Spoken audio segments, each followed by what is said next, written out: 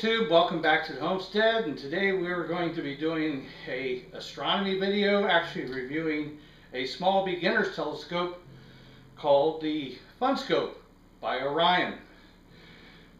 I've been in astronomy now for nearly 50 years, and I've owned several telescopes, and in recent times I had to downsize into something that was easier to take in and out of the house because of my age and disability. And so I decided to go to this particular telescope, and I'm very glad I did. I'm very happy with it. It does everything that I enjoy doing. As an amateur astronomer, my primary interest is in what is called planetary astronomy, which means I'm observing the planet, the moons, and other things that are inside our solar system. With this telescope, you can easily see the rings of Saturn, the moons of Jupiter, the cloud bands of Jupiter, the cloud bands of Saturn, the polar ice caps of Mars, and of course you can literally climb into the craters on the moon with it.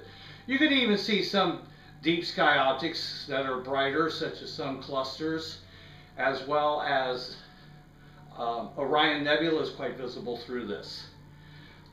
The telescope itself is 10.5 inches. It is of a design called a reflecting telescope. There are two types of telescopes. Basically, there's a reflecting and a refractor. The refracting telescope are the ones that you are actually looking all the way through, from the back to the front.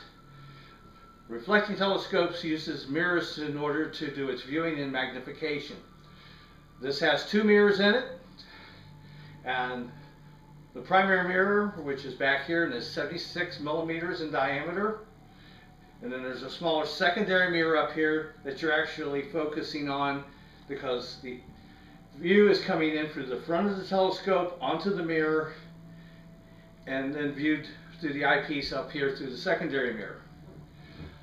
It comes with a red dot viewfinder that helps you locate objects in the sky. It comes with two eyepieces, a 20 millimeter and a 10 millimeter. The 20 millimeter will give you 15 magnification, and the other one, the 10 millimeter, will give you 30 times magnification. And you can buy any number of lenses for these telescopes as long as they are 1¼ inch diameter lenses. And you can go all the way up to a 40 millimeter, and I've seen everything down to a 6 millimeter. But you need to stay in what is called the focal range of the telescope. This particular one has, they claim, has the lowest useful magnification of 11 power and the highest at 152. And it's probably less than that. They kind of like, a little bit like when you buy a new car and they put the sticker on there saying miles per gallon. Yeah, they kind of do that with the telescopes too. All companies do that, not just Orion. But this is an excellent telescope. It comes on an alt-azimuth mount, which rotates left to right, up, down. This is a tabletop model, has rubber feet. If you don't want to use it on a tabletop, it does have a socket here to put it on a tripod. It does the adjustment for viewing is done up here, rack and pinion adjustment, and it does come with a cap to keep the dust out of the telescope, as well as a cap to keep dust out of the telescope through where your lens would be. I do not store lenses on the telescope just for their own safety. But what we'll do now is I'll take the camera off the tripod and give you a little bit closer look at the Orion FunScope.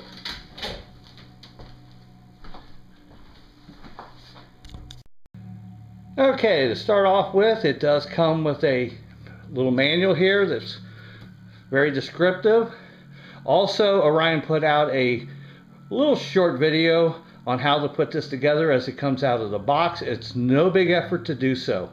It's very easy. And we'll take a closer look at it. Here's the finder scope. And on it, this is your on and off button, and it adjusts the brightness of your red dot, and I'll show you the red dot in a minute. This adjusts it left to right. This adjustment's for up and down. Here is your rack and pinion focuser. And like I said, it comes with 2 eyepieces. You merely take your eyepiece, put it in, you tighten down your holding screws, and you're ready to observe. Now, as I said, as you look in there, you can see at the bottom is that primary mirror, and here's the secondary mirror, and this little thing that's holding the secondary mirror in place is called the spider. Occasionally these things loosen up and you have to readjust them. It's called collimating, but that's not a difficult thing to do. But we'll turn this around, turn it down, and we're going to turn on the viewfinder, turn it all the way up. Let's see if we can't get a look here for you. See if it'll, maybe if I had a darker color wall, we could see.